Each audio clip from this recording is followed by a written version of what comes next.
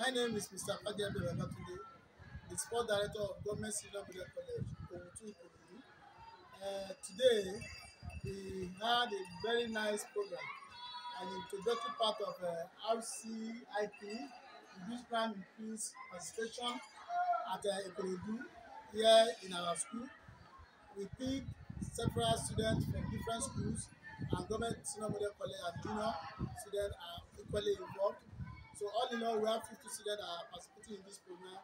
And looking at the theme of this particular program, this exercise, it says we want to have a crime-free environment.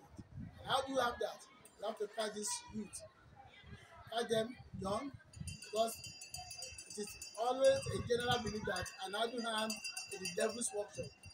But by the time you engage this youth in a meaningful manner, they get developed with that skill and good for them.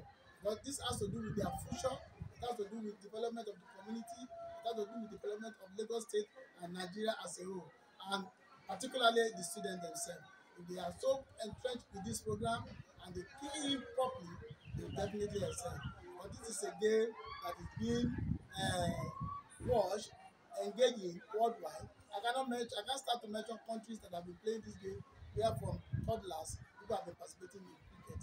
Bringing this cricket down to the grassroots is a very laudable idea. It's a very good exercise, and I only hope that the students will kill it very well and give it to the uppermost level, so that their potentials can come to the limelight.